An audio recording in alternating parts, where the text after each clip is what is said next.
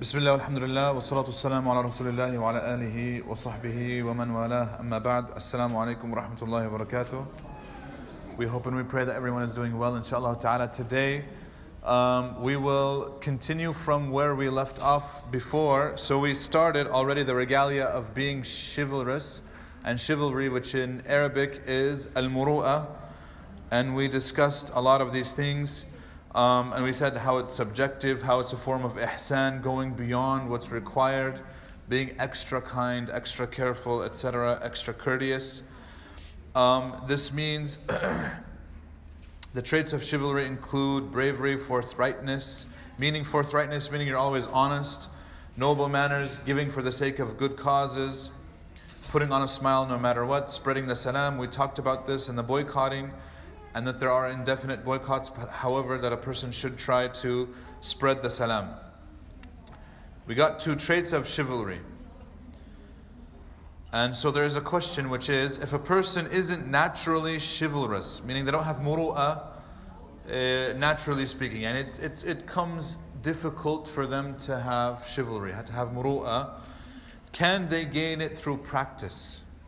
And by the way, this applies not only to muru'ah, to chivalry, but it also applies to any good trait. Naam? Yeah. No, just keep those ones off. Yeah, you can turn off, no, the first row. Aywa, that's good. That's okay, yeah. So in terms of any good trait, any good mannerism, can we gain it through practice? If we're not born with it, can we gain it through practice? Yes, we can. Okay? So there's obviously, this goes back to a debate of nature versus nurture. Now, there are people who naturally will be more generous than other people. Khalas, this is their tab'a. And nurture is in Arabic tatabbu'. So we have at-tab'u wa at-tatabbu'. Tatabbu' is to develop that good nature. Tab'a is to have it, to be born with it.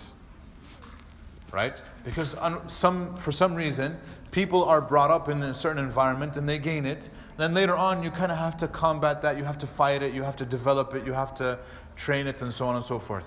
But we do believe in Islam that these things can be developed. But subhanAllah, some people are born with more generosity than others. Some people are born with more courage than others. Some people, khalas. But that you can develop this courage later on. You can develop this generosity later on. There was a Muslim scholar, boys. There was a Muslim scholar in the past. He was traveling in the desert. Okay? And he's starting to run low on both water and food until he comes upon a house. And he comes upon this house and he says, I'm going to go, I'm not going to knock on this house, and I'm going to ask them for food and water, for help. Because Islamically speaking, if somebody comes to your house and asks for food or water, Islamically speaking, can you tell them no? No, you cannot. You have to give somebody food and water. If somebody comes and asks and they look like they do actually need food and water, give them food and water. Okay? In fact, a guest, has the right to stay at anybody's house up to 3 days. Up to 3 days. Now obviously if you don't need to stay there for 3 days, you don't have to. You shouldn't. Meaning you shouldn't be a burden on people when in fact you do have a place to stay and whatnot. But Islamically speaking, we are encouraged to host people up to 3 days. Khalas. So this man goes up to this house. This is especially the case back in those days when there were no gas stations on the highways. Right? There's no hotels every, city. Khalas, it's just houses here and there. And so Islam encouraged this good habit in order to assist any traveler that's traveling. Okay? So he goes to this house, knocks on the door, a woman answers. And he tells her, my sister, I need food and water. Is there a man in the house? Can he, can you help and whatnot? She's like, my husband isn't here, but you can stay in our guest room. We have a guest room. Stay there. And I'll place some food and water for you, and you can enjoy it. So that way they're maintaining proper Islamic etiquette and whatnot. He goes into the guest room, and he sits down. He's starting to drink some of the water and some of the food when The man of the house shows up, the husband. And he sees this guy there. He gets upset. Not because he's there, but because his wife gave up some food and water. Why did you give this guy food and water? Don't you know that we're running low anyways? Blah, blah, blah. We can't afford to just give everybody who comes by food and water. And he gets upset at her. And all of this is happening in front of the man. The man becomes shy. And then the guy tells him, hey, you leave. You need to leave my house right now. He gets kicked out by the husband. He barely drank some water, some food, and now he's out. What the heck just happened? I get kicked out. He can't say no. And he knows the Islamic ruling, but khalas, this is his house. You can't, khalas, the sin is on him. Okay, he leaves. The wife was very generous. The husband super stingy. He leaves. He walks for another, he says, a few minutes, 15, 20 minutes. Comes upon a second house. And he goes over to the second house, knocks on the door. A woman opens the door. And she says, can I help you? He's like, I'm a traveler. I don't have any food or water. Can you spare me some food and water? No, go. We don't have any food or water. Go, get out of here. What the heck? He starts to turn around and leave when the husband, the man of the house, shows up. And he says, hey, sorry, excuse me, what's going on here? He's like, I asked the lady for food and water. He's like, no, don't pay attention to her. We have food and water. Come in. So the husband takes him in, sits him down in the guest house, in the guest room, and brings him food and water and is sitting there with him. And the guy, the scholar there, he's like, man, I've had this craziest day today. He's like, what's happened? He says, not too far away there was a house and the lady gave me food and water, but then the guy came and kicked me out. And then here, he's like, I'm sorry to say this, but your wife or whoever it was that's with you wanted to kick me out, but then you were very generous to me and you're giving me all this food and water and whatnot. The guy who helped him said that the lady who helped you in that other house is my sister. And her husband is my wife's brother.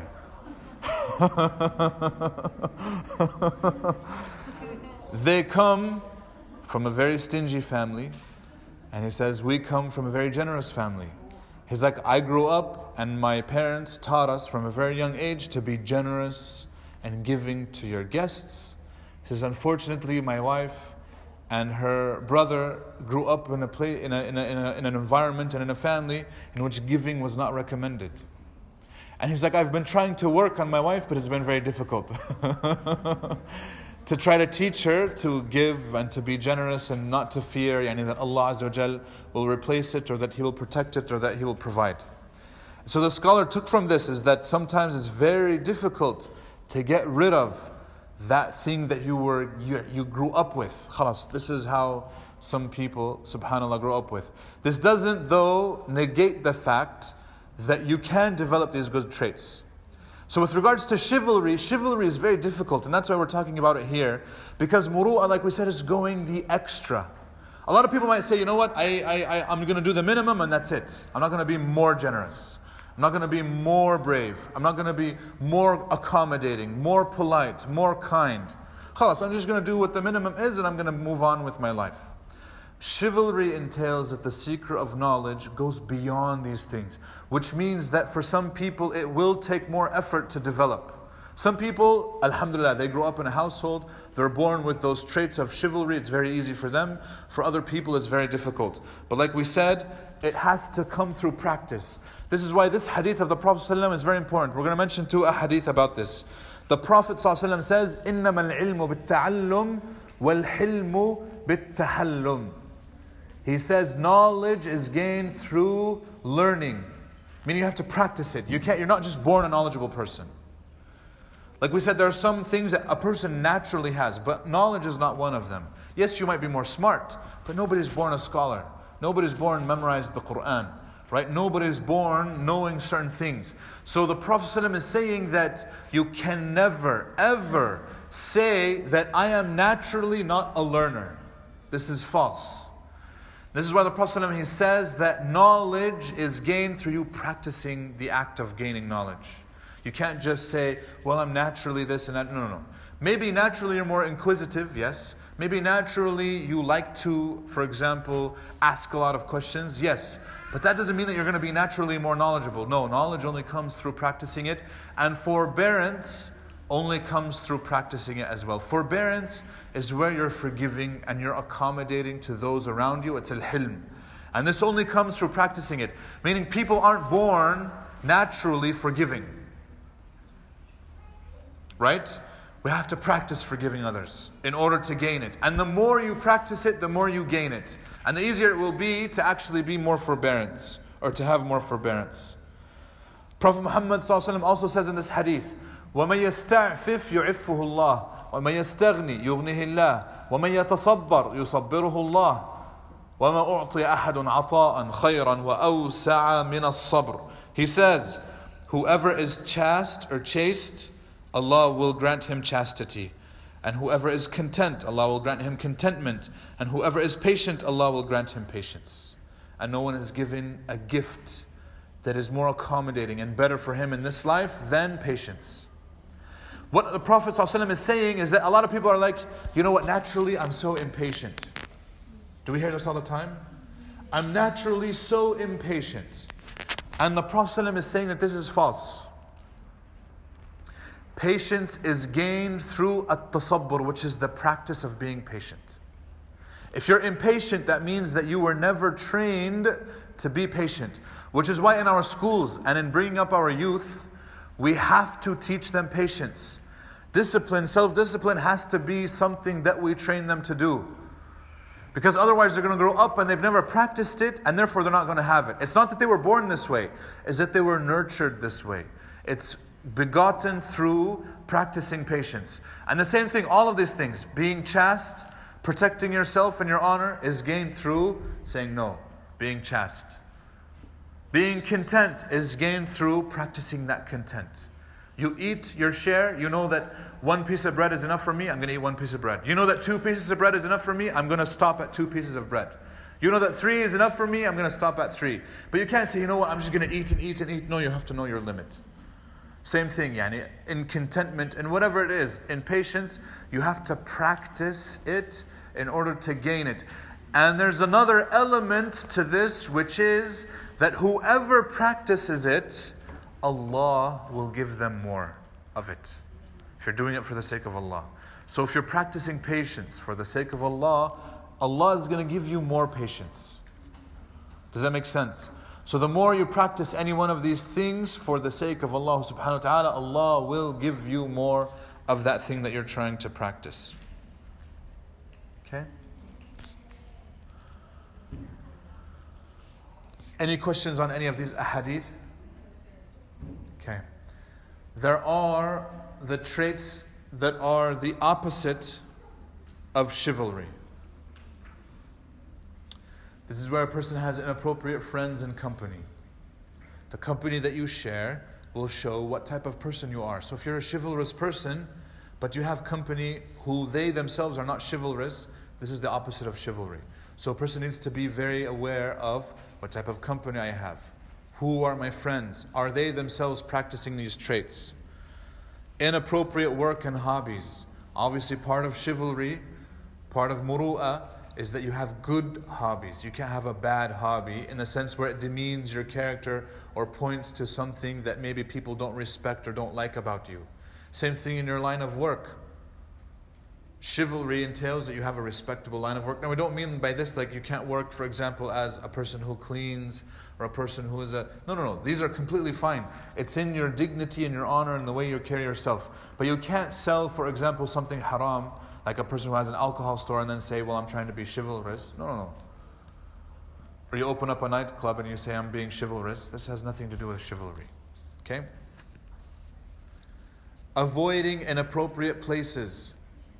Obviously, part of chivalry is that you have good character, and good character entails that you're always found in good places. And so nobody would find you in an inappropriate place. You avoid self-adoration. Part of chivalry is putting others ahead of yourself, which means that a person should not practice ujb. Ujb in Arabic is what self-adoration means, meaning you're impressed with yourself. And this self-adoration will be exemplified in the person praising themselves, talking about themselves, etc., etc. And this is obviously not recommended in Islam. And that's the opposite of chivalry. Also, showing off along the same lines. A person cannot. Chivalrous is, like we said, putting others above oneself, and therefore showing off is obviously the opposite of this. Rejecting the truth. All of these are, by the way, from Bakr Abu Zaid's book. He's listing these. And I'm just translating them, putting them in this order. He says, rejecting the truth. Part of chivalry is that you humble yourself for the truth as well as for others who carry the truth. And so if a person cannot humble themselves to accept the truth, then the opposite of that is rejecting it. If you find a person rejecting something, even though that it is true, then this trait is the opposite of muru'ah, of being chivalrous. And obviously the last one is being rude to others. Rudeness and being crude is the opposite of chivalry as well. So what this entails is that there's a balance that's needed in muru'ah. In everything that we do, we need a balance. This means, and this is what he says, the author, a person should be proud without arrogance. Proud means you don't demean yourself, but arrogance is where you start to put others down. And there's a balance. Because you shouldn't humiliate yourself, but you shouldn't be too arrogant as well. You have to find a balance, and there's a fine line. You guys understand this? There's a fine line between being proud and being arrogant, and you have to find that line. Arrogance is when you reject the truth, you belittle others. But being proud is that you're not putting yourself down either in the process. You're not humiliating yourself. Prophet Muhammad ﷺ, he says, لا ينبغي للمؤمن أن يذل نفسه. It is not befitting for the believer to humiliate himself. So they said, Ya Rasulullah, how can he humiliate himself? He says that he burdens himself with a situation that he cannot handle. He puts himself in a difficult situation. There's a fight going on, I put myself in the middle of that fight when I have no business being in the middle of that fight. As an example. This happened, and the person gets humiliated because both sides are rejecting him. They're like, why are you doing this? Why are you doing that? Okay. So you have to understand what you're capable of and what you're able to do as well. Being polite without being prude. Prude is where the person goes beyond politeness and starts to put himself down. But polite is where you're accommodating others. So you should accommodate others, but not at the expense of your own dignity. Okay? Being humble without demeaning oneself. All of these are on the same lines. I can't put myself down and humiliate myself, but in the same self, I have to be humble and whatnot. Being forthcoming. Forthcoming is telling the truth, being honest with others, without being naive. Naive is where I'm being fooled by the person I'm dealing with. This is why Umar radiallahu anhu used to say, لَسْتُ الْخِبْ وَلَيْسَ الْخِبُّ يَخْدَعُنِي. He says, I am not a deceiver, but a deceiver can't fool me. I can't be fooled. Right? There are some people who, they themselves, they don't deceive others, but they can be very easily deceived. They're very naive. And he's saying that part of chivalry is that you're not naive. But at the same sense, you're not always assuming that people are lying to you. Because unfortunately, there are people, out of fear of being taken as a fool, they will what? They will assume that everybody's lying to them.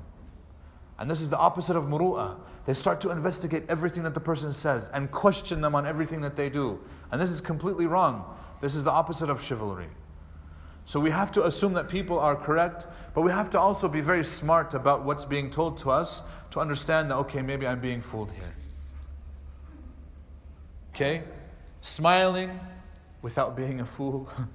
Unfortunately, some people avoid smiling because they think that they're going to be looked at like a fool. But the thing is, the Prophet ﷺ smiled more than anyone else. And obviously he's the farthest thing that we have to a fool. Which means that we ourselves can smile, and we can smile politely and forthcoming without looking like this. Being noble without overzealousness. Noble means that you know where you come from. You know your family. You know their history. You know your reputation. That's fine. But it doesn't cause overzealousness to where you become proud, where you say that, no, my family is the best family, my ethnicity is the best ethnicity, my skin color is the best skin color, my heritage is the best heritage. No, this is all false. That's asabiyya, which is overzealousness. Asabiyya is where the person has a sense of, ethnocentrism, nationalism, all these things, to where it's incorrect.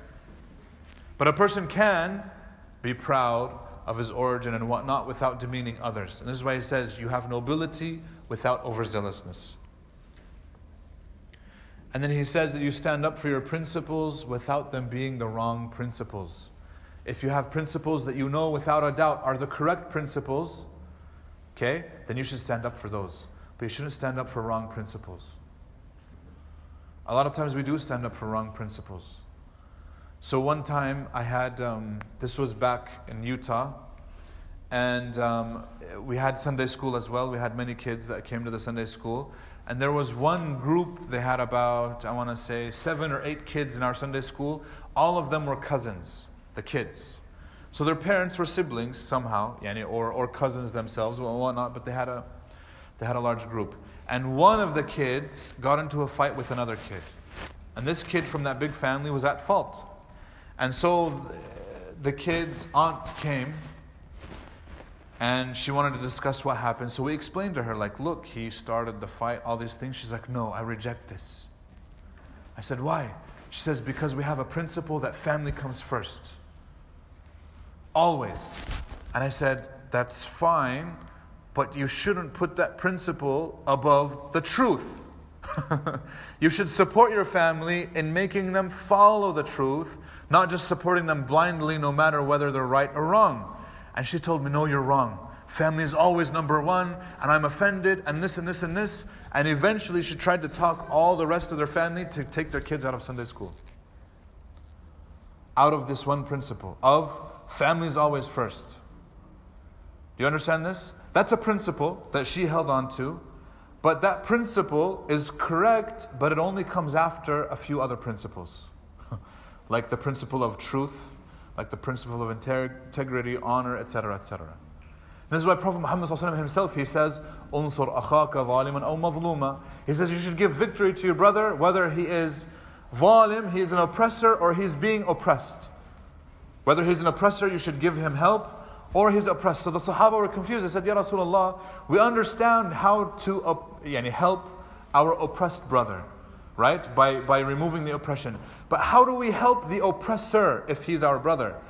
The Prophet ﷺ said, you stop him from his oppression. You stop him from doing what's wrong. That's how you help him. Not that you help him further that oppression. And so a lot of times people misunderstand this. The Prophet ﷺ is encouraging us to be good to our families and to say, yes, family comes first, but family comes first in correcting my family. Not that I go with him no matter what. There's not a single human being who I will ever tell that to. You can't, because that human being will make a mistake. And so I have to say, no, I'm going to stop you when you make a mistake. That's how I'm going to support you. But anyways, that's the principle. Okay? Continuing the balance of chivalry. Being brave without being careless. Because there's a fine line. A person can say, yes, I'm going to be brave. And then they go and they do something very stupid.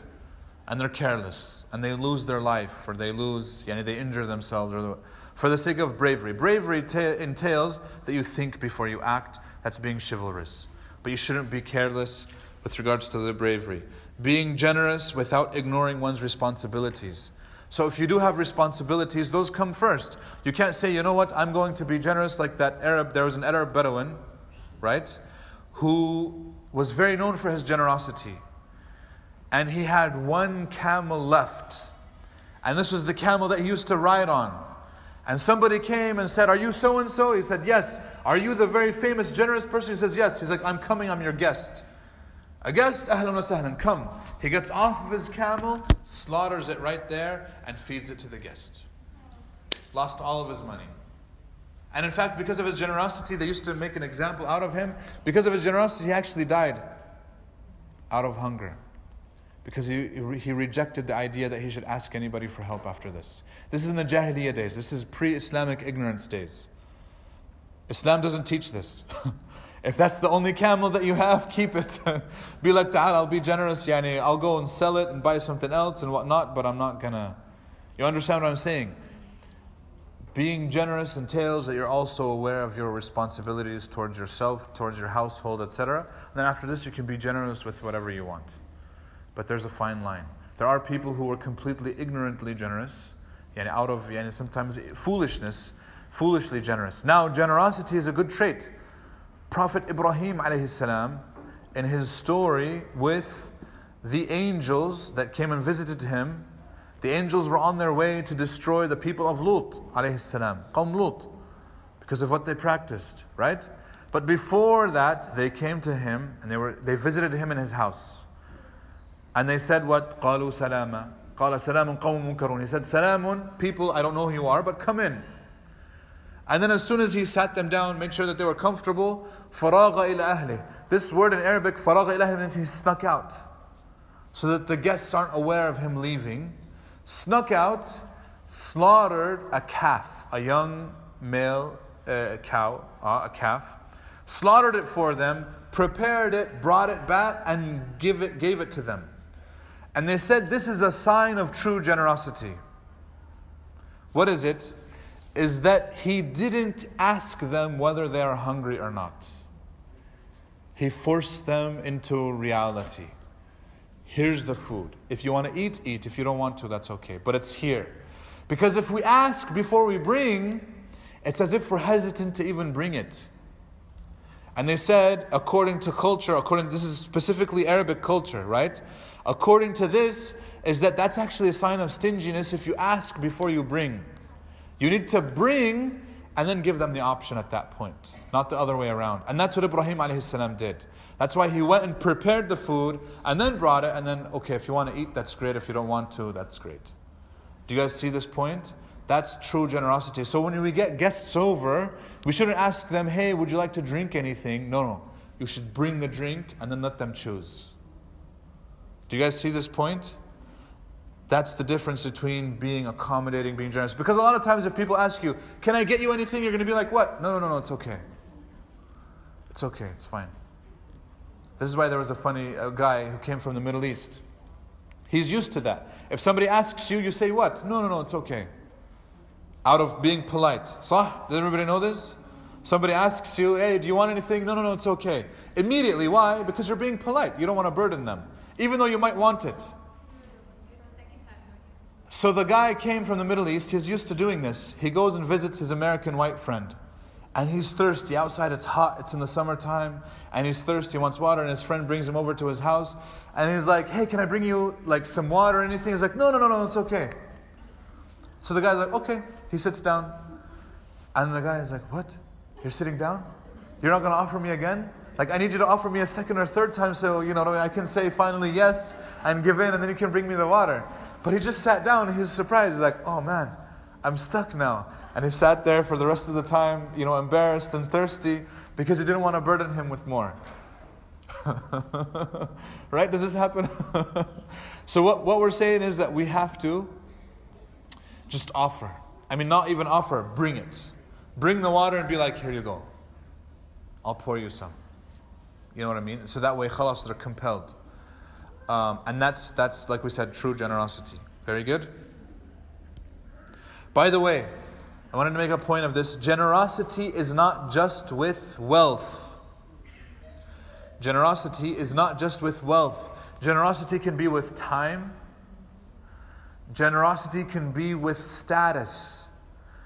There's a Sheikh Salih al-Munajjid, he says that every person owes zakatul jah. He says there's zakah on status. What is zakah on status? He says that a person has a certain jah, a status in the community where he can get things done that other people cannot. He can talk to people. He has a connection with people that other people cannot. And he says that that person, because of his status, owes it to the people that don't have that status to get them those connections and to help them out with whatever they need. Somebody needs to do a business deal, somebody wants to buy a car, somebody wants to get married. They go to the person with the status and they say, hey, can you talk to this family for them to marry us their daughter, for example? Then he says, yes, I will use my status for that purpose. And he goes over there and he talks to that family. That's what he calls zakatul jah. It's a zakah on your jah, on your status. There's a zakah on knowledge. The zakah of knowledge is sharing it with others. There's a zakah on time, which is giving other people some of your time. Right? Whether they're your family members, your friends, your spouse, etc. Okay? There's a zakah on wealth, being generous with one's wealth as well. Okay? With regards to chivalry, there's a few things that we should avoid. Being a coward, and this is directly like I said from the book. He says being a coward, especially when defending the truth. This is completely the opposite of being chivalrous. If you're a seeker of knowledge, remember, this is about seeking knowledge. If you're a seeker of knowledge, you shouldn't be afraid of the truth, because that's what you seek. That's what you've dedicated your whole life to. And so a person should never be a coward, even when trying to defend the truth. You can't be. This story happened to us back in Utah. We came in the morning, Fajr prayer, and there was a book that was half burnt in front of the masjid in the morning. One of the brothers found it. And it happened to be an English copy of the Quran. Somebody half burnt it, wrote some very hateful things inside, very vulgar things inside, and then it smelled really bad. They did something to it, they completely desecrated this book. But it was an English copy of the Quran. And so the brother found it. We're going inside to pray Fajr. I was leading the Salah. And this guy brings it inside and he starts to show it to everybody. Look what I found. Look at what they've done. Look at it. I told him, sit down. Give it to me. I took it from him. It's okay. Nobody needs to see it. Nobody needs to know what's written inside. He's like, no, I'm going to read what's written inside. I'm like, no. You're not going to read anything. That's what they want. We're not going to even dignify what they wrote with even our eyes. I took it from him and I disposed of it properly. Which is what? How do we dispose of it properly? Burn it. We burn it. I took it outside. I asked one of the brothers who was a smoker. He was the only smoker that we had at the masjid there at Fajr time. And I'm like, this is the one time when your smoking came in handy. Give me. I took his lighter. I lit it up. We burnt it. And then the ashes, I buried them right there next to the masjid. That's it. This was on a Wednesday. On Friday, one of the people in our community, he has a lot of connections with state legislators, the media, all these things. And he heard about what happened, and he was like, I want to know who burnt it, who got rid of it. So then some brothers came to me and were like, hey, he wants to talk to you. I was like, what's going on? He was like, he's upset, you know what I mean? Because he wanted to use this as evidence, blah, blah, blah.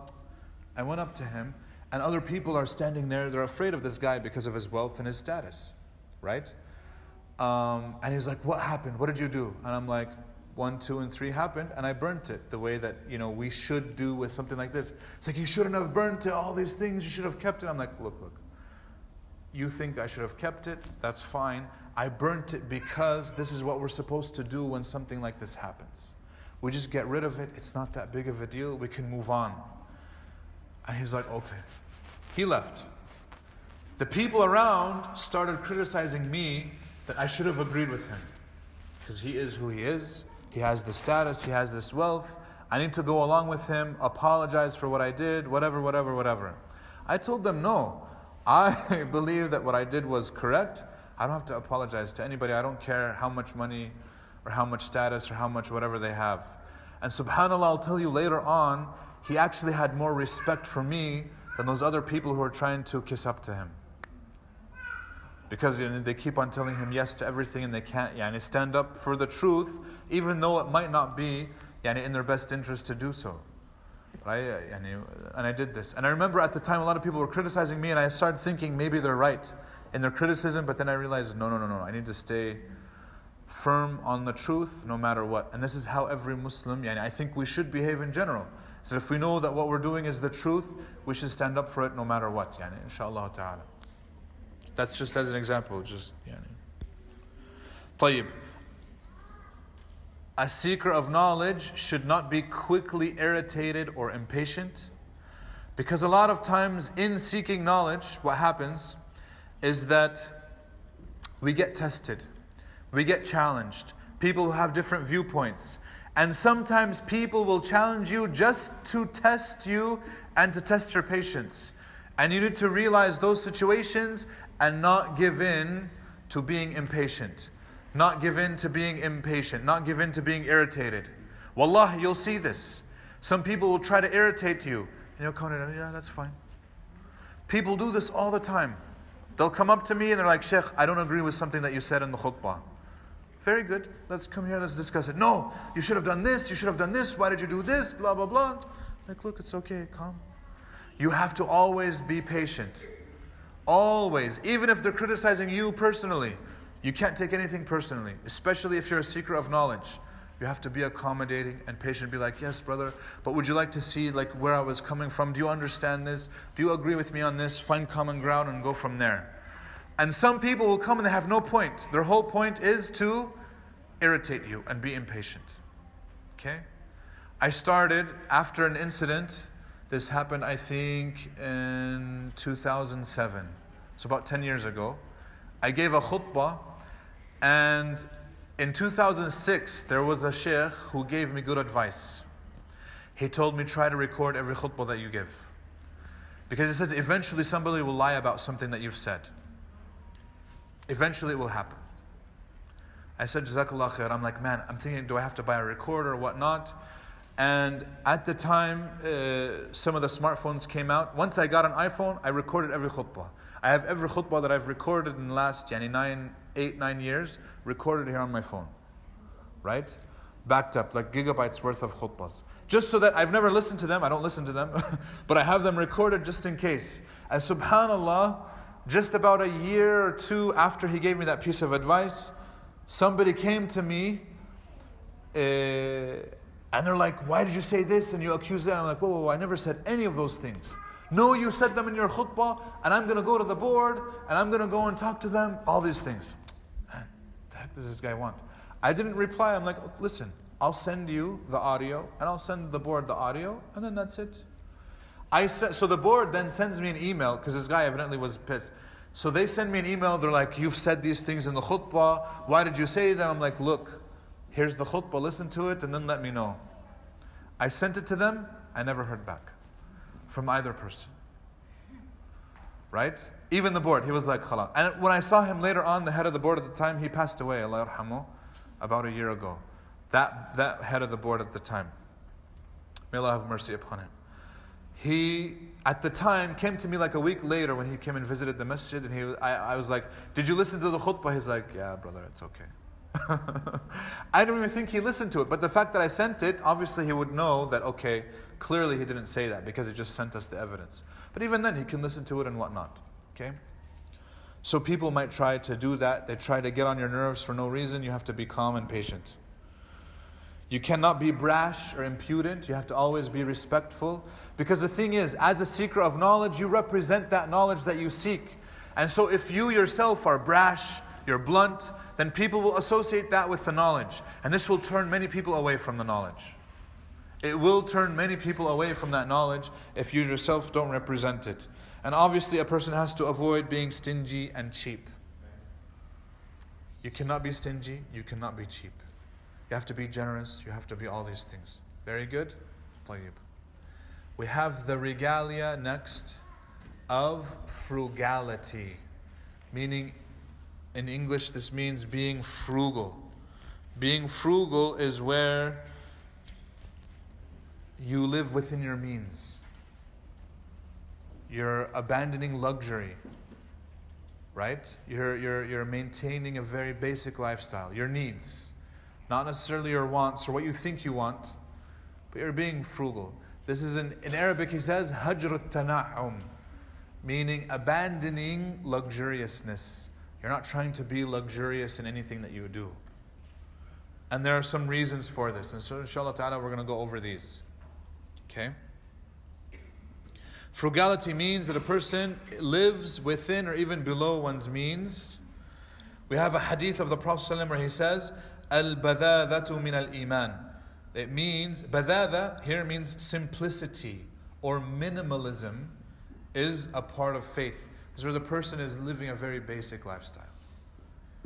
Your goal in life isn't to buy the fanciest couch, right? They had the interview with a lot of these wealthy people in New York City, in the New York Times. And many of them, the lady was like, before I got the couch shipped to my house, I had to remove the price tag because the price of the couch, and this was the second couch that we got this year. They replaced couches twice a year, this lady. This couch, just this one couch that fit two people, was more than my maid's salary. And so she said that we had them remove the price tags and whatnot. And imagine, that. And then she sits on it for just 6 months and she's like, I'm bored of this couch, I need to buy another one. This happens, this is real. And that's just with a couch, let alone the rug, let alone the painting on the wall, the vase that's sitting over there, the masharif ish, all these things, okay? The Arabic word entails a minimalistic worldview and living simply within one's means. Umar radiallahu anhu has said the following: إِيَّاكُمْ وَالتَّنَعُمْ وَزِيُّ الْعَجَمْ وَتَمَعْدَدُوا وَاخْشَوْشِنُوا. So this, he says, Umar has said, beware of luxury and the uniforms of the non-Arabs. Be like Ma'd, and Ma'd is a forefather of the Arabs, and be rough. We're going to explain all of this, by the way. This isn't racist, just so that you know, when he says the uniforms. Because it doesn't say the clothing, he says the uniforms. Is there a difference between clothing and uniform? Yes. Yes, a uniform represents a certain person or a certain work field or whatnot. So a priest has a uniform. That's why he's saying, like, avoid their uniforms, meaning the clothing that they become well known for. And that's obviously why in clothing we should wear clothing that's universal or Muslim specific. But clothing that's known, this is a uniform for like this type of people, then we should avoid that completely. Make sense? Unless we're obviously in that profession. And then he says, Tama'dadu, which means be like Ma'd. Ma'd is, his name is Ma'd ibn Adnan. Adnan is the great, and he's an ancestor of the Prophet ﷺ. He's one of the children of Ismail. Some people say that he, Adnan, is Ismail, but this seems to be far. Adnan is the father of many of these prominent Arab tribes. And most of the Arab al-Musta'riba, what we call Arab al-Musta'riba, their father is Adnan, and Ma'd is the son of Adnan. Ma'd was very well known, even generations later, for being very basic in his lifestyle.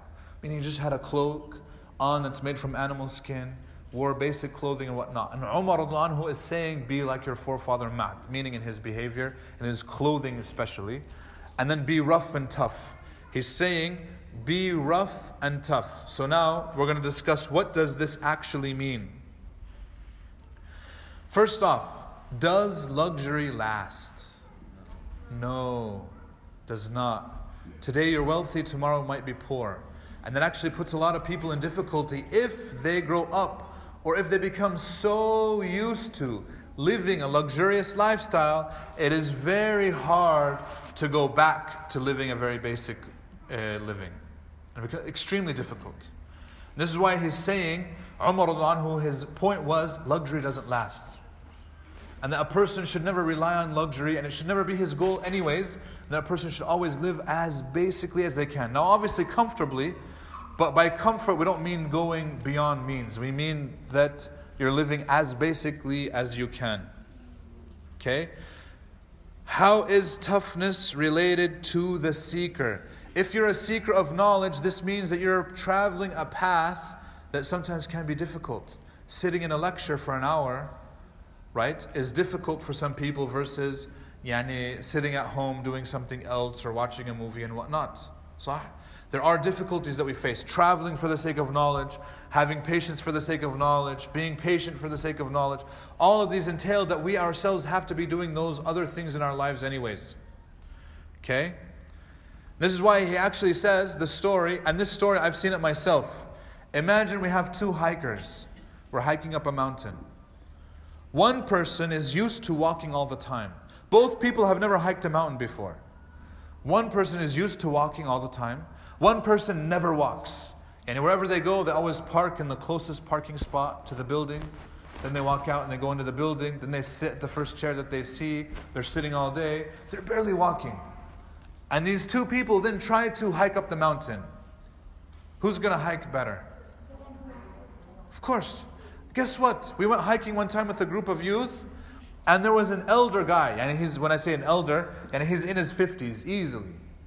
Right? And there's a young guy in his 20s, wallah, a college student. The college student doesn't move at all. And in his whole day.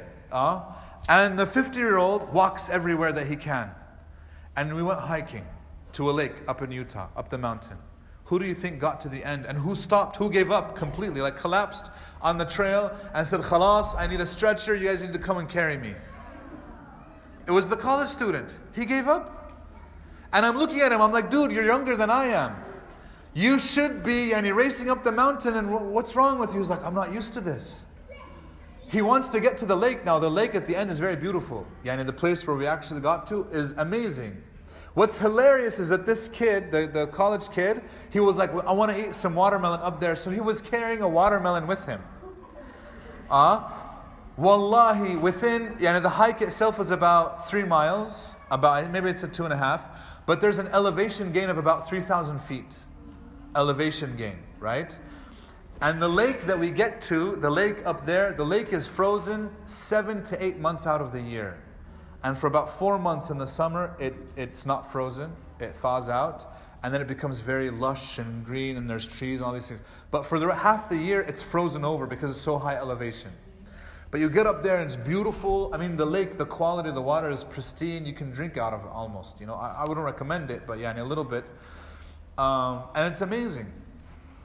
And this kid was like bringing a watermelon in a bag on his back and he's walking. He abandoned the watermelon. He didn't tell us. He left the watermelon on the side of the road. On the side of the hike, the trail, there's a little trail. He just left it there. And then little by little, he was leaving other stuff because he couldn't carry it with him. And when we came back down, we're like, dude, what? And when we got up, and he eventually came like an hour later. We're there, we ate, we finished, and then he showed up late.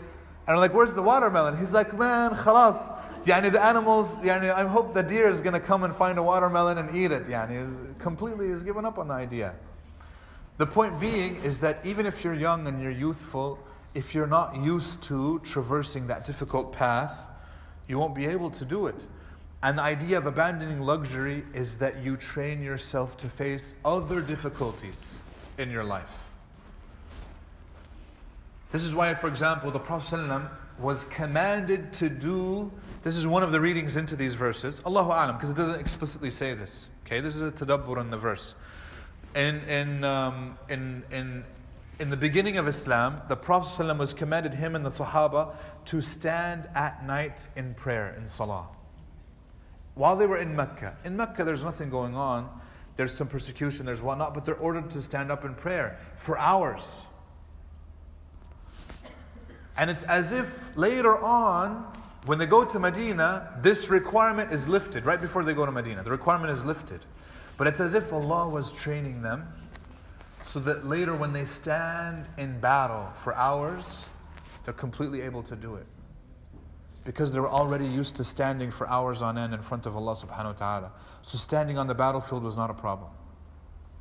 Training for that idea, training for that, that you're going to traverse now a very difficult path. You're going to try to protect Islam and defend Islam. That needs preparation ahead of time.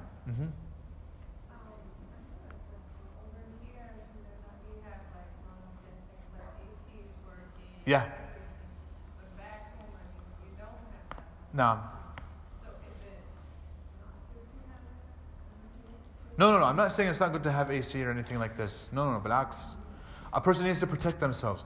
But we'll get into, let me finish the slide and then we'll answer your question. You're getting a little bit ahead. Okay? So because of this, there's a difference between a person who's used to hard work and a person who's never worked a day in their life. Do you guys agree with this? Without a doubt. Okay? A person who's worked and is used to hard work is obviously going to be very different than a person who's never worked a day in their life.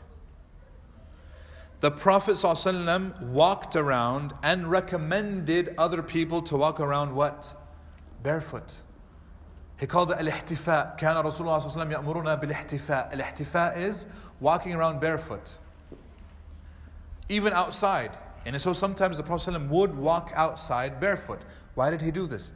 Due to a lack of shoes? No. To train himself. Yeah, to be rough. A little bit. Just a little rough. There are some people who, they cannot even walk barefoot in their own houses. They're so used to walking in cushioned, slippers, memory foam, مش عارف إيش, all these things, right? Where they can't handle even a little bit of roughness, a little bit of toughness. Can a person be too rough? Yes. Where it becomes detrimental, it becomes harmful. Like the person says, you know what, I'm going to be rough and tough. I'm going to go walk outside in the snow. You know what I mean? I'm just going to continue, no, barefoot. There was a guy, I met him in Utah, back in Utah. He was a convert, and he would walk around barefoot everywhere. And if you look at his feet, man, I was like, man, you can't even come into the masjid, dude. Like, you need to take your feet off outside. I'm serious, wallahi. Okay? And we told him, go wash your feet and all these things, and he would wash them and they'd be discussing. Anwar knows who I'm talking about too. Right? That's too much. Like if you look at his feet, wallahi, they're rougher on the bottom than shoes. Yeah. And there are people that when you shake their hands, because of how much hard work they do outside, it's like you're touching a rock.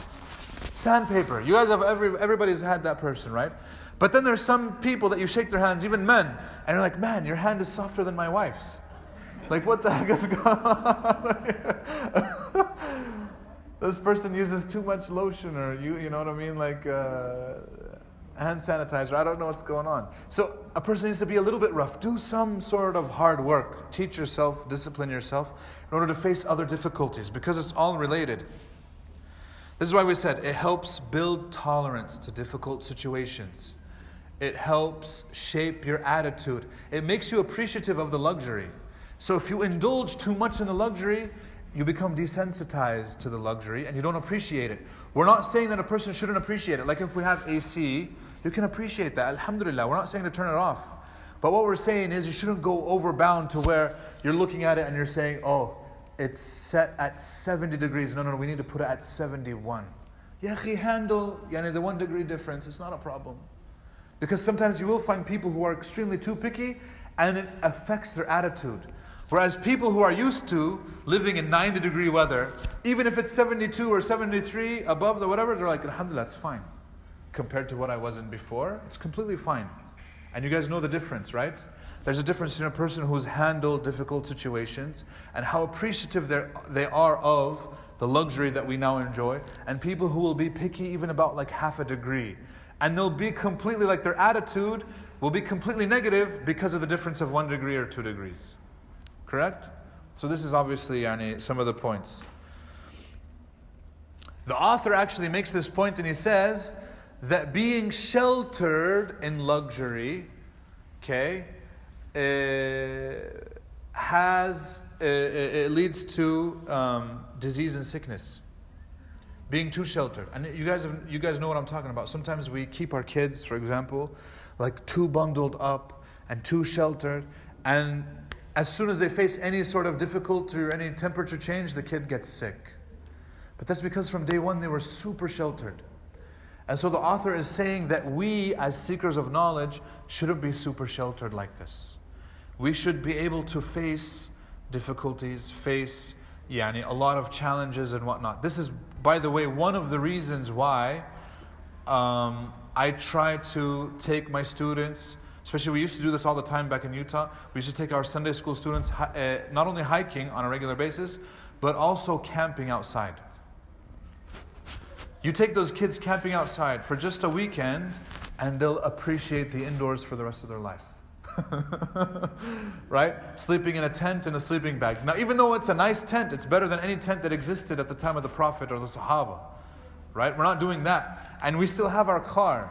At the end of the day, you can go into the car. Remember, we took an adult with us, one of the parents, and he's like, oh, I can't do this. Where's the car? And he turned on the car all night long with the heater just so they can stay warm. And I'm like, dude, if you just went into your sleeping bag, waited 10 minutes, the sleeping bag would have been warm with your body heat and you would be able to fall asleep. But that 10 minutes, he could not have patience to just get into his sleeping bag and handle the cold for 10 minutes and sleep there. We went camping. In some instances, we had to make wudu with water in which there was about an inch of ice that developed on the water overnight. So when we left our water outside, it was completely fine. It was room temperature. And overnight, it froze over a little bit because the temperature dipped that much. But we made wudu out of it. What's funny is that one of my friends, he wanted to make adhan to wake everybody up. So he's making wudu out of that frozen water. He didn't dry himself. That's the secret to not getting too cold, is to dry yourself immediately afterwards, because wet skin gets cold 30 times faster than dry skin. So when you dry your skin, it won't get too cold that quickly, and then you can put your jacket back on, and then you're fine. Your body will warm itself up, because it's your extremities, not your core, right? And so that's what we did. And the guy wanted to make adhan, and his adhan, because he was shivering, was the funniest adhan I ever heard in my life. Because he was shivering, he said, Allah. I told him, man, you should warm yourself up, you don't need to make adhan. But yeah. So anyways, that's about being rough and tough. Any questions about being rough and tough? How much time have we spent? Okay, that's about an hour. I have 3 more slides about clothing. But clothing is going to open up a big can of worms about luxury when it comes to clothing. Right? And there's at least 3 slides, and we can do even more. But I'm going to stop here, inshallah ta'ala, because that's going to be a long discussion. Anybody have any questions about being like rough, like what Umar radiallahu anhu said? Yes. Yeah, so here's the thing. You shouldn't, like, let's say for example, you're in your house. You shouldn't turn off your AC completely and then risk overheat and over-exhaustion and whatnot out of a sense of trying to be rough, right? If you have it, alhamdulillah, it comes standard, this is great. But what we shouldn't do is becoming too picky with it or too reliant upon it. So when it's not there, we're not going to die. And when it's there, we're thankful, alhamdulillah. Umar anhu, his point was that we don't rely on the luxury. We can rely on the basics, and that's enough for us. And that when the luxury happens, we're thankful for it. But that we never rely on the luxury. Because there are people who rely on the luxury and then they don't know what to do. So luxury, for example, is having a driver, a personal driver, or having a maid, or having a cook. In many Muslim countries, especially when I went to the Gulf area, the standard is now, and this only happened within the last 50 years, everybody has a maid, everybody has a cook, everybody has a driver. And that's luxury. And now they've grown so accustomed to it that they can't live without a maid or a cook or a driver when everyone else in the world is living without all of these things. You understand what I'm saying? Is that you appreciate that ni'mah. Now if you look at their forefathers, and their parents, when they first got it, when they first got the maid, they were appreciative of the maid. Because they understood what she's actually doing for us in the house. And before I was cleaning by myself, but now I'm able to do other things and whatnot. But now this new generation is growing up, and the only thing they've ever seen is the maid. And they don't know what life is without it. And they've now come to rely on the luxury to where they can't live without it. And that's what Umar was very careful of. He didn't want us to rely on the luxury. He wanted us to be appreciative of it. That's the point, inshallah ta'ala. Yes.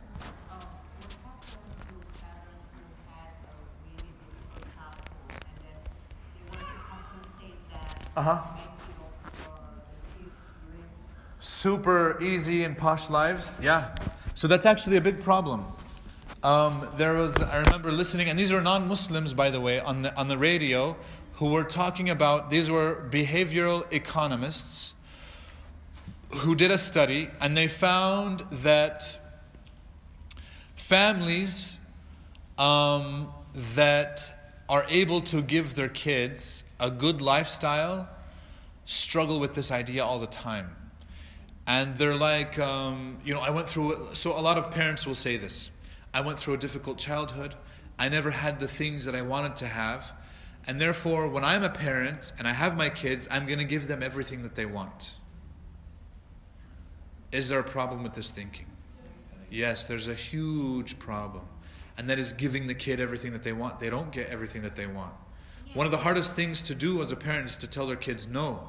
But in fact, telling them no, teaching them that self-discipline is extremely important in shaping their personality. Because if they get used to that instant gratification and they get used to getting everything that they want, guess what will happen later on in their life? They're going to be disappointed. They're going to have a hard time being a functional adult. They're going to have a hard time facing the realities of this life, which is you don't get everything that you want. You're going to face some rejection. You're going to face some difficulties. And that's the point. And so if you can train your kids at an early age not to get everything that they want, to be self-disciplined, to practice self-control, to learn the benefits of hard work, That if you want, for example, this iPad, you have to work for it a little bit. You know what I mean? Not to give your kid a cell phone when he's only 11 years old. Right? Not to give in to the societal pressure and giving them this and this and this. Right? And that's what I do believe. Like, me personally, I don't believe that any kid should have a cell phone until they're driving. I don't believe any kid should have a cell phone until they are driving. It absolutely serves no purpose whatsoever. In fact, it brings more harm than good. You have no idea the problems that we face with some of these school kids and the things that they're doing on their phones. They're way too young, and the problem is a lot of times the parents not only give them the phone, but they don't give them an instruction manual. The instruction manual is sitting down with the kid and explaining to them how to use the phone properly. Say, look, on this phone you can do haram, you can do halal, you can do this, you can do that. Are you going to do it responsibly? They're not even giving them that.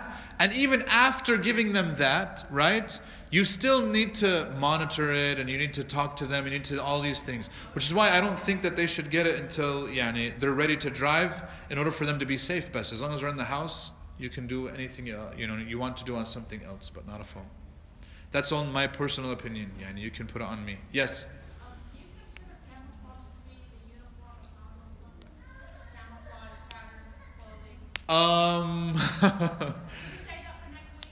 Yeah, we can. Let's save that for next week. Of part of clothing now, without a doubt. Yeah, part of the clothing aspect.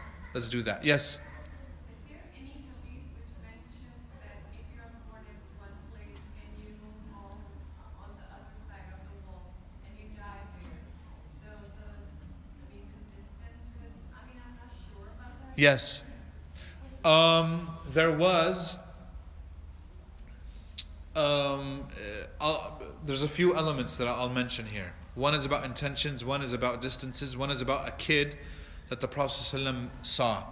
So there was a kid, a young Muslim, who died in the same village where he was born.